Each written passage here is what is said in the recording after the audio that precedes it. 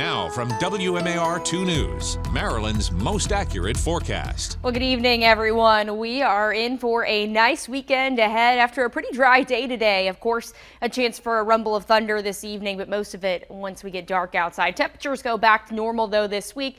That's about near 90 degrees, so we are feeling more again like summer as we get into the thick of August. But it does look like Monday could bring us a chance for rain and some showers and thunderstorms that we could see late tonight.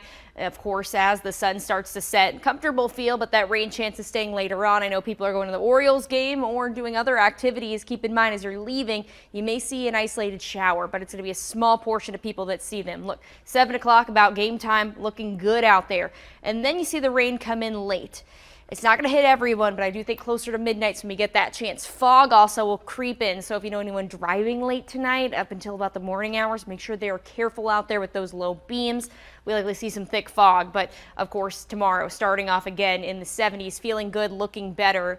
Models want to show an isolated shower. I think we're far too dry for that. Close to near 90 degrees. The humidity is back. Couple clouds, but not looking too bad. It's once we get to Sunday where we do get a better shot of seeing rain. We stay mostly dry for the day, 70s to start us off, and then we could see a pop-up shower, thunderstorm, but I do think it's going to be later into the evening if we do see any action out there. Temperatures are going to trend on the warmer side, but we should be sitting at 88 degrees, and we are there or a bit above it into the next couple of days, and rain chances stay low. That best chance being Monday, and that's something we'll have to track later into the weekend because it could look like we get some strong severe storms.